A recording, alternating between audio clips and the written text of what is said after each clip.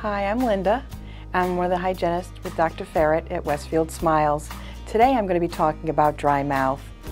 Dry mouth is also called xerostomia. It occurs when the body cannot produce enough saliva.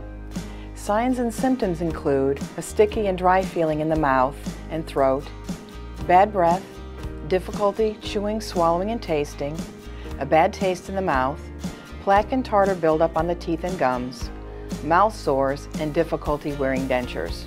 Dry mouth can lead to bad breath because saliva is needed to wash odor-causing bacteria from the teeth and gums and tongue.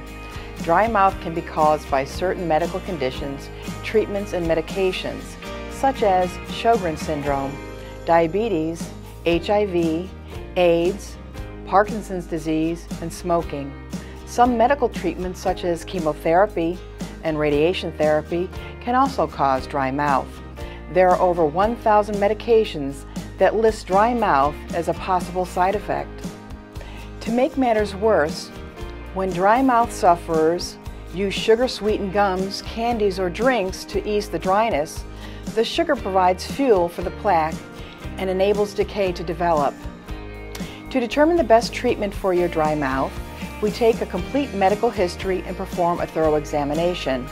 We will talk to you about steps you can take at home, including using sugarless candies and gums sweetened with xylitol, which inhibits decay-causing bacteria.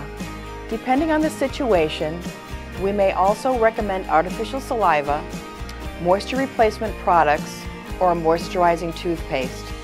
We may suggest fluoride treatments to strengthen the enamel of your teeth. With proper treatment and care, we can ease your dry mouth and help you to be healthier and more comfortable. For more information on dry mouth, please call Westfield Smiles.